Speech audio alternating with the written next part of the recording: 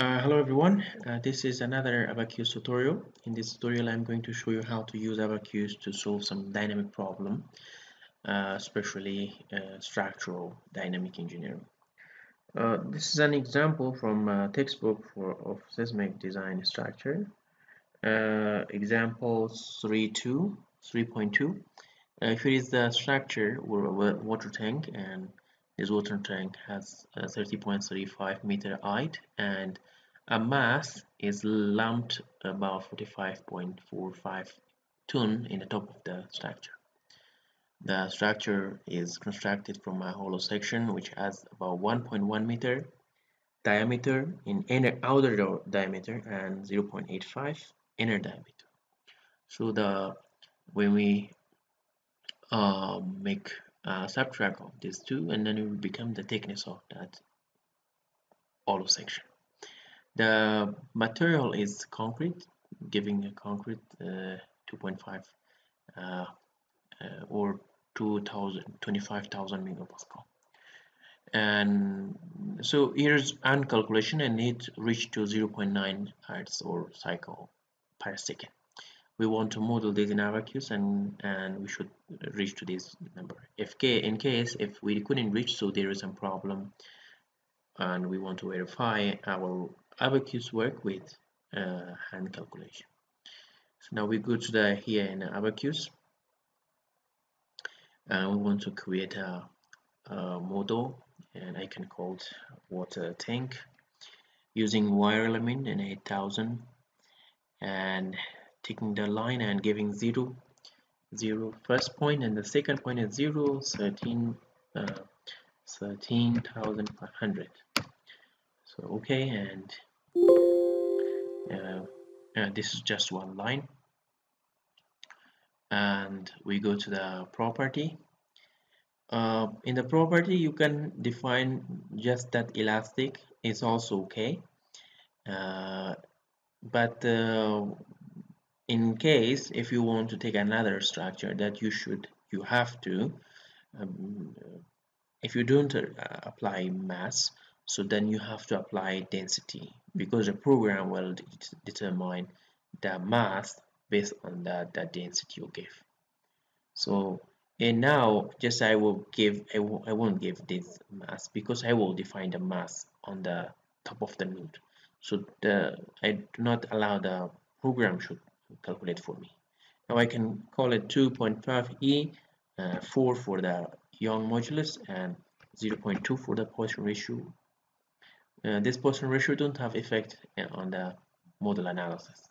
So we have this one, and remember for those structure you will not give the density, the mass, you should give the density. Now I will receive a warning, so the program will tell me that the mass is not calculated from the other structure. So my problem is to calculate the lumped mass, not the structure mass. Now okay, I'm going to define the pipe, which is hollow section, I can call pipe, and the diameter is 1100 millimeters, so it's become 505 diameter. So now 0.85 meter is the inner diameter. So when we do become minus, it become 0.25. So that's 0.25 divided by 2, because you're using diameter, so 150 millimeter thickness. Now we created this one, and we're gonna define a section called pipe section or column using beam element, and we want to assign this to structure. Now assign, and here it is. So I want to view to see what it looks like. So I'm going to using rendering. Yeah, it needs require a orientation, because beam element needed orientation. So now it looks like this.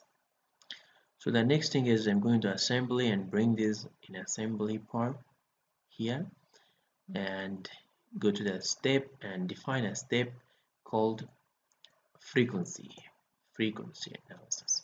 So I can request 3 maximum, because single degree of freedom is 3 maximum 3 mode, so it's okay. and if you give more, so you will not receive. You should remember it. Going to interaction and defining the mass on the top of the structure. It's called spatial, and I can create called mass. And here, this mass I can give isotropic or anisotropic in case, but I give but you can check any of them is okay. Even you can give in a direction 1, direction 2, direction 3. That means you have a mass in this top of the structure. So this is okay. I'm going to okay this one as well, and going to the load. I quickly define a boundary condition, and you can do both okay in initial and the second part. So I'm going to fix and all rotation and displacement. And the last one is going to define a mesh, and you can give as much as you want. That mesh doesn't affect with the model analysis, remember it. Now we can go to the job and create a job called frequency and going to submit it take a while to finish, and just maybe about now you can see in the monitor you will receive a warning about the zero density. Yes, we call zero density because we didn't define here.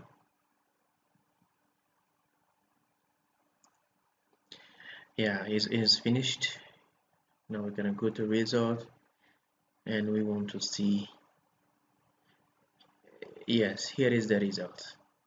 Here is the first move shape, and the frequency is 0.88. So if you do a round off, and you will get exactly 0.9, and this is 100% accurate